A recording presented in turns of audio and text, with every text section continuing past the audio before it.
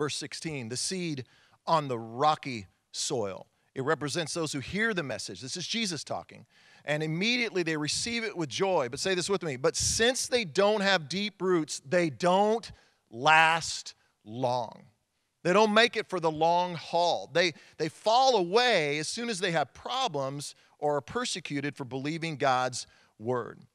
So if the first soil is the soil of pride, this next soil is the soil of problems. The soil of problems. If you want fruit, you've got two choices in your life, don't you? I mean, you can go to the grocery store or you can grow a tree in your backyard. I'm not growing a tree in my backyard. I mean, I'm not doing that. I'm not getting a tractor and a combine, gonna, hoe some rows, man. I'm gonna get in the dirt and the soil. No, none of us are doing that, okay? I mean, that I know of. Maybe you are a farmer. God bless you for that. Maybe you like Sib, she's a gardener. She loves like getting in there and growing her own. That ain't me. I'm not gonna do that. I'm not getting a tractor and a combine. That's not gonna happen.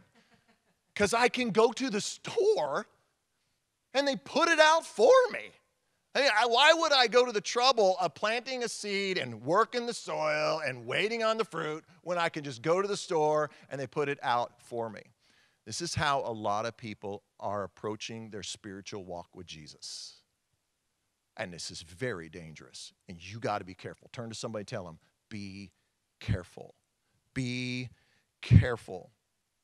Because you can come into a moment like this. You can show up at church on a Sunday and you go, well, I mean, they like right now, I mean, man, you're putting the fruit out for me and I just kind of get the fruit. Or maybe you're in a core group and you're like, and I go to the group, and the group leader or somebody in the group, they read the scripture, and but you're not growing your own fruit. Instead, you're eating someone else's fruit. Do not eat someone else's fruit. You've got to grow your own fruit. Turn to somebody and tell them, grow your own fruit. You got to grow. Oh, look at them like you mean it. Point at them if you want to and say, grow your own fruit.